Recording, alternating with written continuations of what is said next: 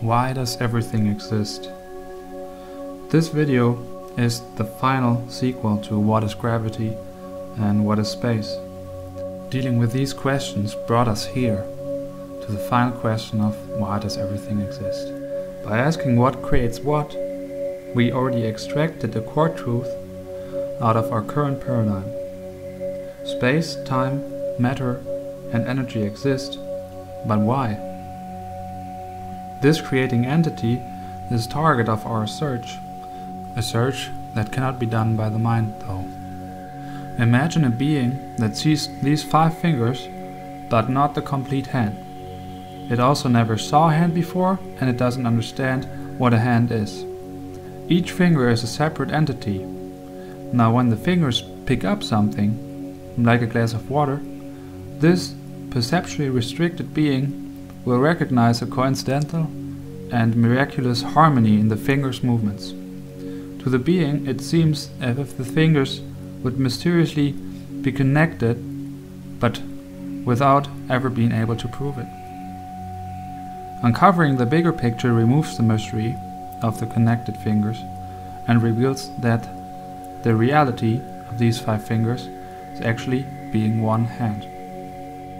The same thing is happening to human beings, as we identify as separate entities.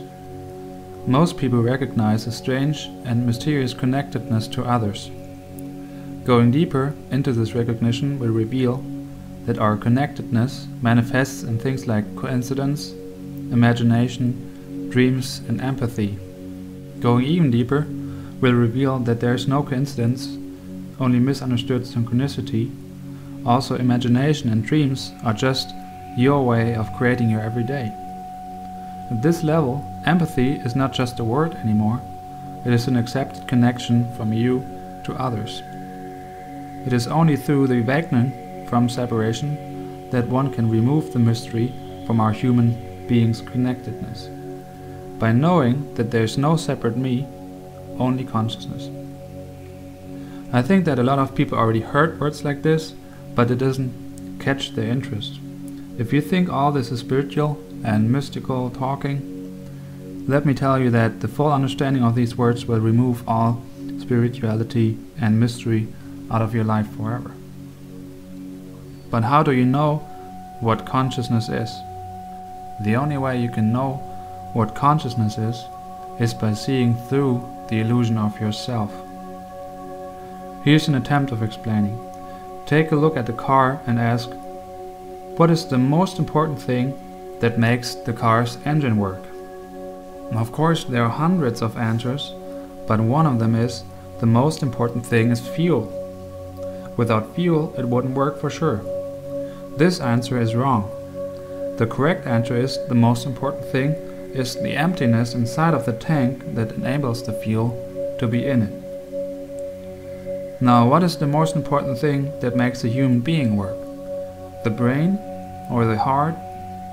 No, it is consciousness, and that is the ability of being aware.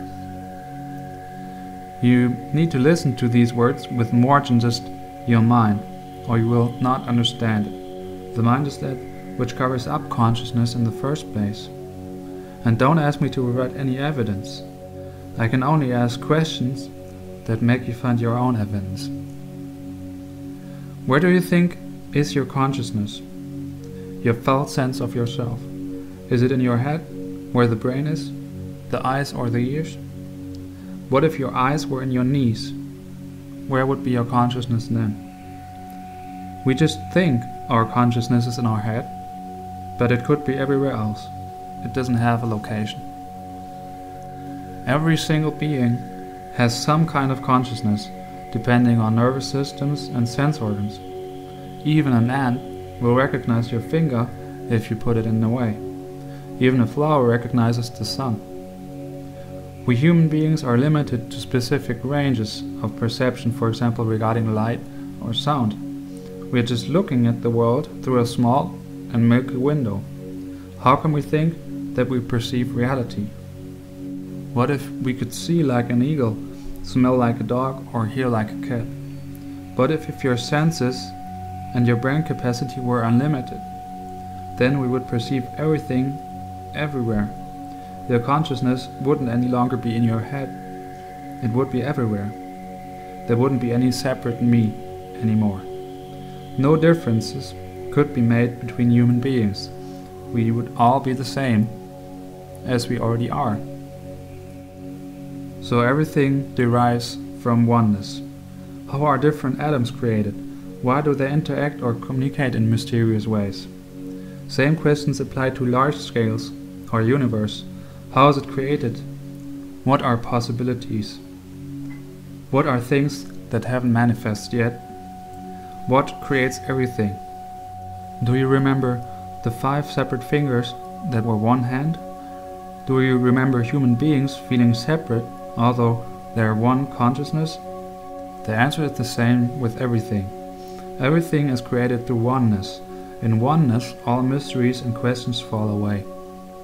There is no need to talk about connectedness or separation anymore, since these are only words. It is oneness that creates itself, and in the creation of oneness, consciousness is watching change, and that is you. I want you to know that there's no desire in me to convince you of something. Words can do that anyway.